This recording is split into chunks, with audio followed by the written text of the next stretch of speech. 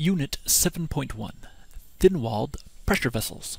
The course outcome for this unit is to apply your knowledge of stress distributions to calculate stresses in structures under combined loading. In this lesson, we will focus on the outcome to calculate stresses in thin-walled pressure vessels. So what's a thin-walled pressure vessel? Here is a commonly seen pressure vessel. It is a propane tank. It is a cylindrical vessel with two spherical end caps. Here's another example of a cylindrical pressure vessel, much larger than the previous example. A fireman is not a pressure vessel, but the hose they are using behaves in some ways like a cylindrical pressure vessel. Here is a segment of a water main that was dug up from below the ground after being in operation for a few decades. End caps were put on each end, and the pipe was filled with water. And the water was pressurized until the pipe failed. And here you can see the crack in the pipe. It's a longitudinal crack. It's in the direction of the longitudinal axis of the pipe. There's something important about the direction of the crack, and we will talk about that as we go along. So let's suppose we have a pressure vessel with an internal pressure, we'll just say is P. If we take a ring around the pressure vessel, slice through, theoretically, cut out a hoop from the cylindrical pressure vessel, and we'll say it has a width of dx. And here's that hoop shown. Here's the internal pressure acting in all directions. And if we take that hoop and cut it in half and look at it from the side, it will have a half circle with a diameter of 2r, where r is the radius. And it has some wall thickness t.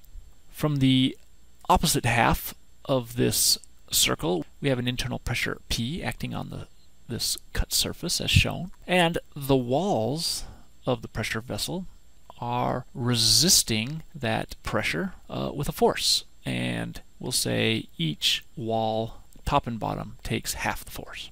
Now if we sum our forces in the x direction, we will take our pressure, and to convert pressure to a force, we need to multiply it by an area. So we'll multiply it by this height, 2r, times the width of this ring. That's the width into the screen. That's dx. We'll subtract off these two forces and set that equal to 0. And we can solve for the force. It is equal to 2 times P, the internal pressure, times the radius, times dx, the thickness of our hoop. We'll call that equation 1. Now let's think about the area of the pressure vessel wall along this cut. Well, we have two sections of wall.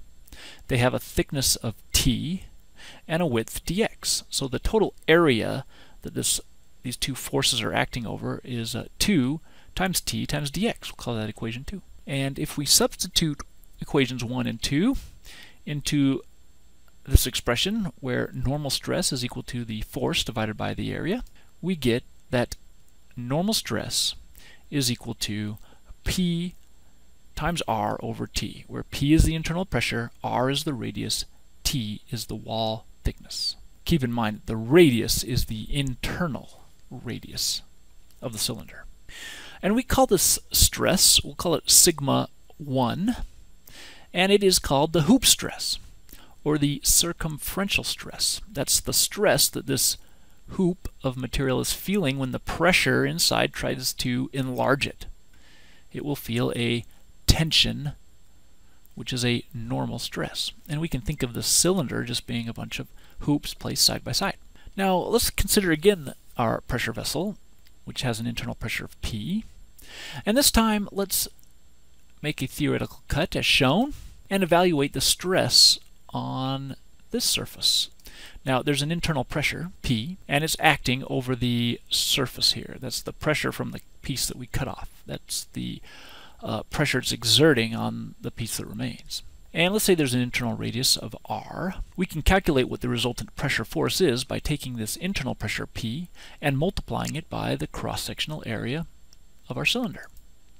So it'll be P times pi times r squared, where pi r squared is the cross-sectional area of the cylinder.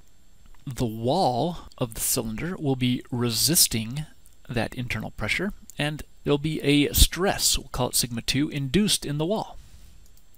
And we can find the resultant resisting force of the tank wall.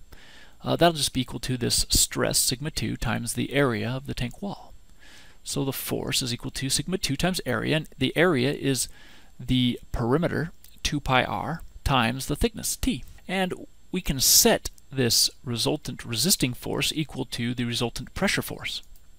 And let's solve for sigma 2. We get sigma 2 is equal to PR over 2t. And this is called the axial stress, or the longitudinal stress, because it acts in the direction of the longitudinal axis.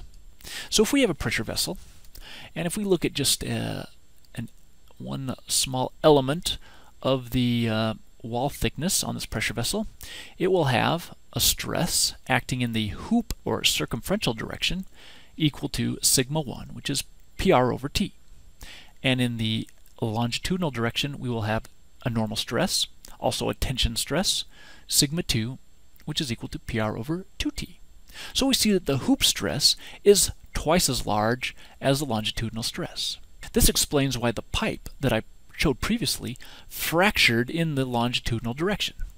That's because the hoop stress in this direction was the greater stress, and so the rigid pipe material cracked perpendicular to the tensile stress direction. So the equations sigma 1 and sigma 2, which we just developed, apply to cylindrical pressure vessels. Now let's talk about spherical pressure vessels. Here's an example, some spherical pressure vessels. Here is another. Let's look a little more closely at one of these spherical vessels. If we were to make a section through it, through a circumference, draw a free body diagram, and let's say this spherical pressure vessel has a radius, internal radius, r, and a wall thickness, t. There is a pressure acting on this half section, and that pressure comes from the opposite side of the sphere that we have cut off. And that pressure acts over the cross-sectional area of the sphere. This pressure causes a resisting stress to occur in the perimeter of the tank wall. And these same conditions gave us the equation for sigma 2 in a cylindrical pressure vessel, and sigma 2 is also the expression for the stress in the wall of a spherical pressure vessel. And sigma 2 will exist no matter how you cut your circumference through the sphere, which means that the sphere only feels the stress of sigma 2, which is PR over 2t. This means that the maximum wall stress in a spherical pressure vessel is half as much as the maximum wall stress in a cylindrical pressure vessel. So these equations that we developed apply to thin-walled pressure vessels. And to be thin-walled, this must be true, which is that the ratio of r, the internal radius, divided by the thickness, must be greater than or equal to 10. If it is less than 10, then the equations are less accurate. And for thin-walled pressure vessels, we can neglect the radial stress. And we're done.